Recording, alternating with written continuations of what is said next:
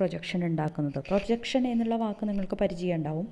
നമ്മൾ എന്തെങ്കിലും ഒരു ഒബ്ജക്റ്റിനെ വേറെ ഒരു സർഫസിലേക്ക് പ്രൊജക്റ്റ് ചെയ്യിക്കുക. അതുതന്നെയാണ് ഇവിടെയും ചെയ്യാൻ പോകുന്നത്. സോ ആദ്യം നമുക്ക് എന്താണ് എക്സ്റ്റെൻഡഡ് കോംപ്ലക്സ് പ്ലെയിൻ എന്ന് നോക്കാം.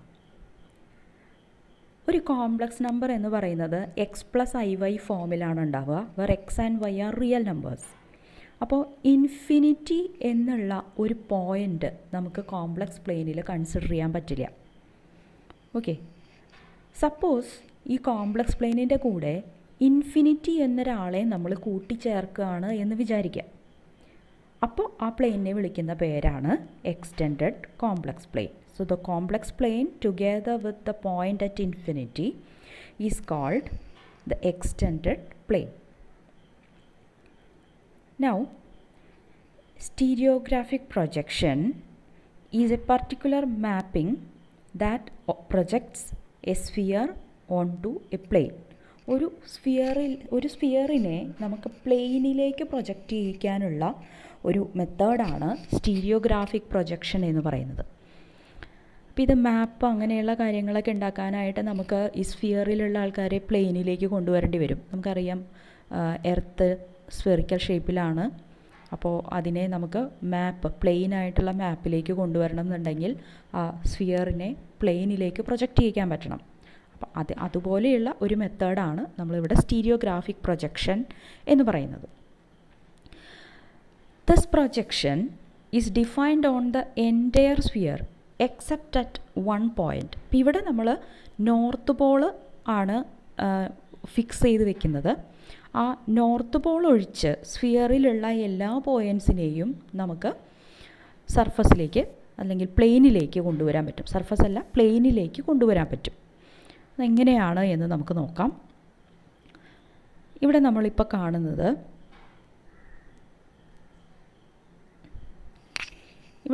കാണുന്നതാണ് നമ്മുടെ കോംപ്ലക്സ് പ്ലെയിൻ എന്ന് വിചാരിക്കുക. ഓക്കെ, ഈ കോംപ്ലക്സ് പ്ലെയിനിൽ നമുക്കിവിടെ ഒരു സെൻറ്റർ ഉണ്ട്. ആ സെൻറ്ററിൻ്റെ നമ്മളൊരു യൂണിറ്റ് സ്ഫിയർ കൺസിഡർ ചെയ്യണം. This is A unit sphere. ആ യൂണിറ്റ് സ്ഫിയറിലെ ഈ പോയിൻ്റ് 0,0,1 എന്നുള്ള പോയിൻ്റ് അതാണ് നമ്മുടെ നോർത്ത് പോൾ N. ഇനി ഞാൻ ഈ യൂണിറ്റ് സ്ഫിയറിൻ്റെ അപ്പർ ഹെമിസ്ഫിയറിലുള്ള ഒരു പോയിൻ്റ് P കൺസിഡർ ചെയ്യാണ്. Suppose I join the point N and P. It will intersect the complex plane at some point. Okay, ആ ഇൻ്റർസെക്റ്റ് ചെയ്യുന്ന പോയിൻ്റാണ് P'. So P and P'.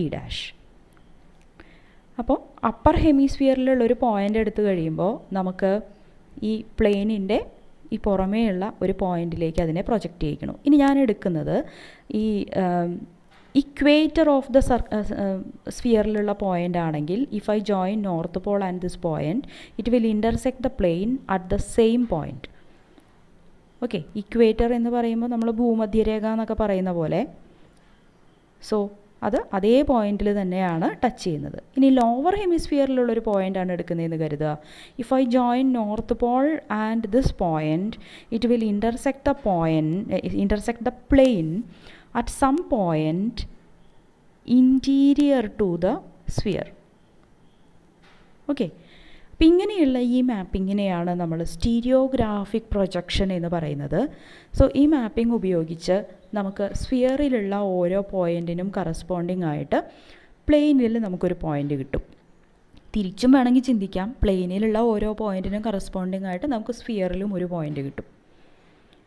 Okay, അപ്പോൾ ഇവിടെ വീണ്ടും നോട്ട് ചെയ്യേണ്ട കാര്യം ഇതാണ്. നമ്മൾ upper ഹെമിസ്ഫിയറിലുള്ള പോയിൻറ്റ്സിനെ exterior of the unit സർക്കിളിലേക്കാണ് map ചെയ്യുന്നുണ്ടാവുക. Then ഇക്വേറ്ററിലുള്ള പോയിൻറ്റ്സിനെ അതേ പോയിൻറ്റ്സിലേക്ക് തന്നെ മാപ്പ് ചെയ്യുന്നു. Lower ഹെമിസ്ഫിയറിലുള്ള പോയിൻറ്റ്സിനെ interior of the unit സർക്കിളിലേക്കാണ് മാപ്പ് ചെയ്യുന്നുണ്ടാവുക. ഇനി നമുക്ക് ഇത് എന്താണ് എന്ന് വിശദമായിട്ടൊന്ന് നോക്കാം. Consider the complex plane as passing through equator of a unit sphere centered at origin. To each point P on the surface of the sphere except N, there corresponds exactly one point P' in the complex plane. നമ്മൾ നേരത്തെ കണ്ടു. The point P' equal to Z is a point where the line through P and the north pole N intersects the plane. In like manner, to each point P dash equal to Z in the complex plane, there corresponds exactly one point P on the surface of the sphere. തിരിച്ചും നമുക്ക് ചിന്തിക്കാം. ഇനി ഈ stereographic പ്രൊജക്ഷനിൽ the points on the upper hemisphere except N will be mapped to the exterior of the unit sphere. Points on the lower hemisphere will be mapped into interior of the unit circle. Then points on the equator will be mapped onto themselves. ഇവിടെ equator എന്ന് ഉദ്ദേശിക്കുന്നത് നമ്മുടെ complex പ്ലെയിനും സ്ഫിയറും കൂടി intersect ചെയ്യുമ്പോൾ നമുക്ക് അവിടെ ഒരു യൂണിറ്റ് സർക്കിൾ കിട്ടുന്നുണ്ടാവും. ആ സർക്കിളിൻ്റെ കാര്യമാണ് നമ്മൾ ഇക്വേറ്റർ എന്ന് പറയുന്നത്. അപ്പോൾ ഇതുവരെ നമ്മൾ പറഞ്ഞത് കോംപ്ലക്സ് പ്ലെയിനും സ്ഫിയറും തമ്മിലുള്ളൊരു മാപ്പിംഗ് ആണ്. അപ്പോൾ നമുക്കൊരു പോയിൻറ്റിന് ഇപ്പോൾ ഇമേജ് കിട്ടാതിരിക്കുന്നുണ്ട്. നോർത്ത് പോളിന് നമുക്കിവിടെ ഇമേജ് ഒന്നുമില്ല. അപ്പോൾ നോർത്ത് പോളിൻ്റെ ഇമേജ് എങ്ങനെയാണ് ഉണ്ടാവുക?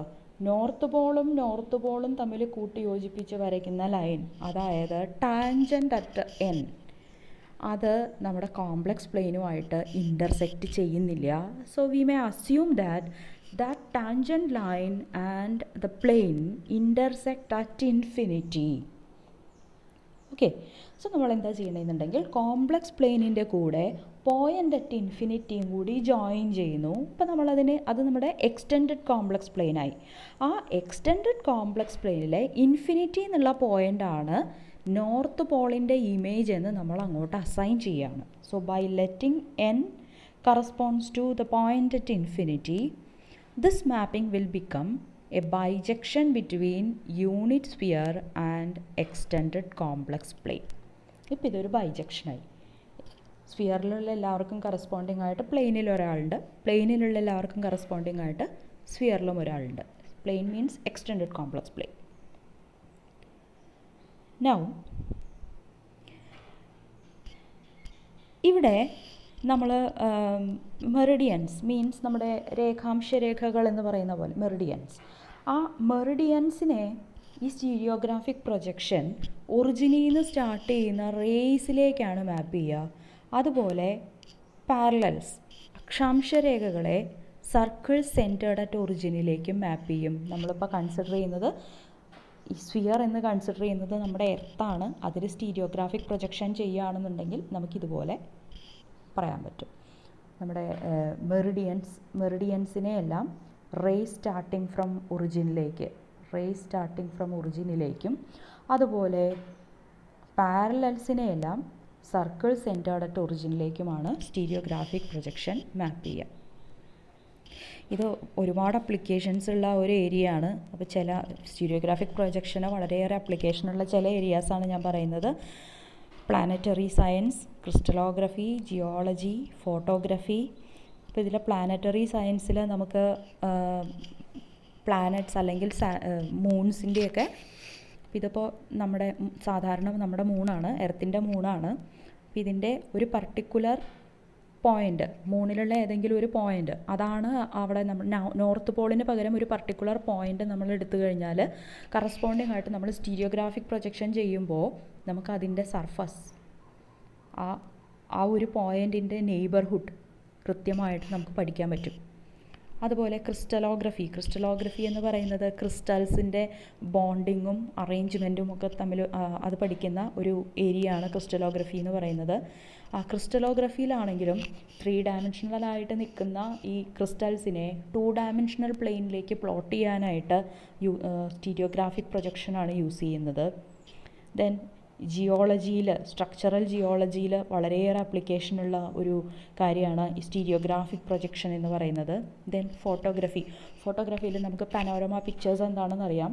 സ്ഫെറിക്കൽ പനോരമ, 360 ഡിഗ്രി പനോരമ പിക്ചേഴ്സൊക്കെ എടുക്കാനായിട്ട് സ്റ്റീരിയോഗ്രാഫിക് പ്രൊജക്ഷനാണ് ഏറ്റവും കൂടുതൽ ആപ്ലിക്കേഷനിൽ വരുന്നത്.